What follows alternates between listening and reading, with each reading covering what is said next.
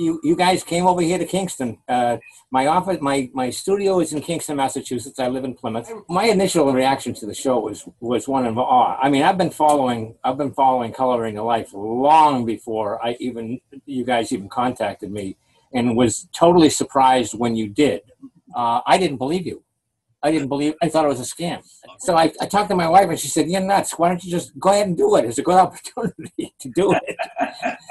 And it was, and it is a good opportunity. And the fact is that I can't thank you enough for what you guys produced. I'm the kind of a guy that just figured that, hey, the work I'll just do it. And then I didn't expect miracles out of it. I didn't expect a lot out of it. And I thought that it was just a good place to put your money to help market your goods and services. And that's what I did.